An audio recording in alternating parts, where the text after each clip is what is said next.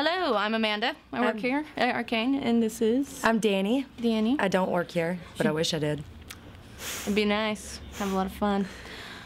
We're here to talk about Ladies' Night that happened at the Comics Dungeon in the Wallingford area the other night. You were there. Yeah, you were there at the beginning of it. I pulled in the last 10 minutes after getting out of here. So... you're going to have to tell me about everything I missed. Everything. It was amazing. Yes. In the fashion that only girls can do when they do an event, there were cookies, fresh-baked cookies. They were delicious. The tea cookies were delightful. I don't remember anything after that. They kind of melted in your mouth. Sugar high. About 10.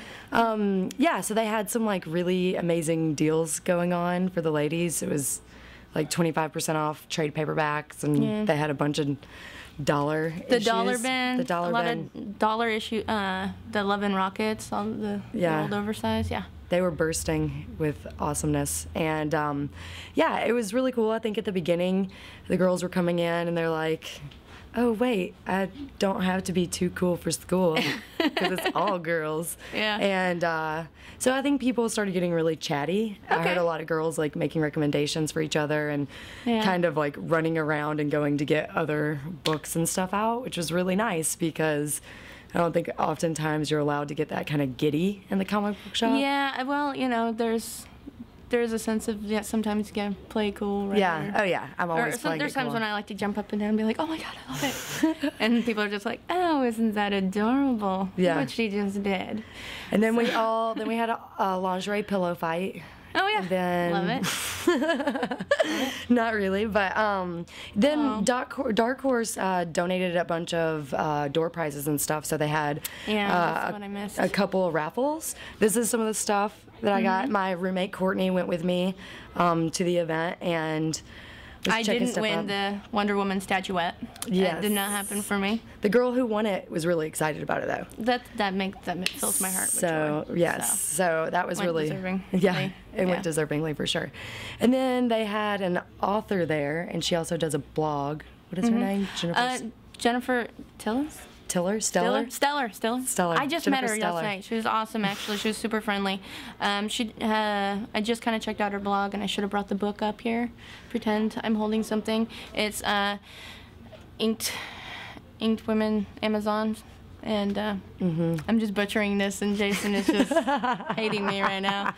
But sometimes it needs to be butchered. Yeah, no. Sometimes I need to be prepared for the camera. But no, she was fun, and she was smart, and she does a lot of stuff with Comic-Con. She gives some speeches. She didn't do a speech or any sort of presentation, but she was just super talkative, very friendly, very open, just very excited about meeting all the ladies at the lady night.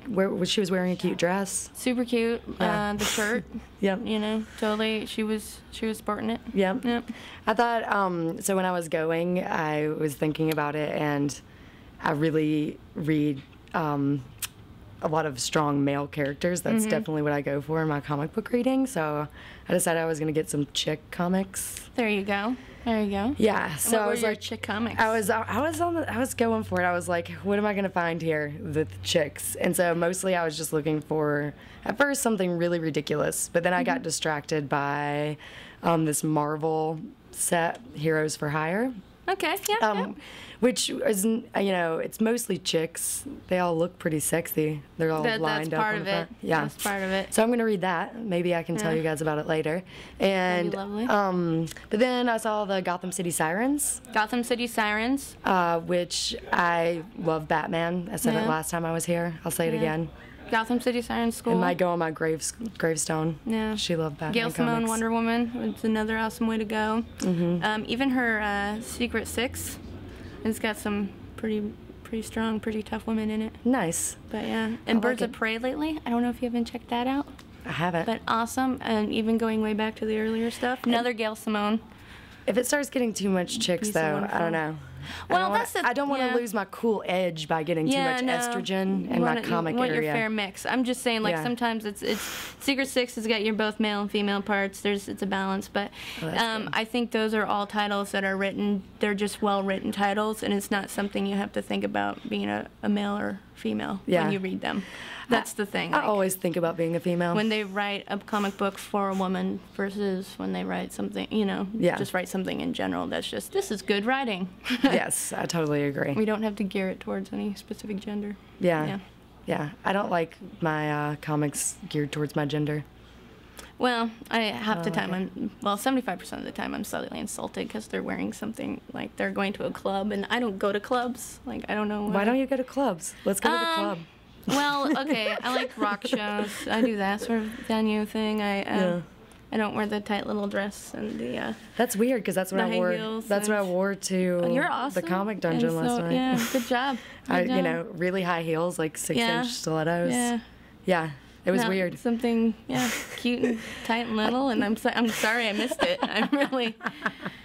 Next time we interview, next time we talk, or just have a Obviously. conversation on video. I'm waiting for the wrap-up sign. I don't know.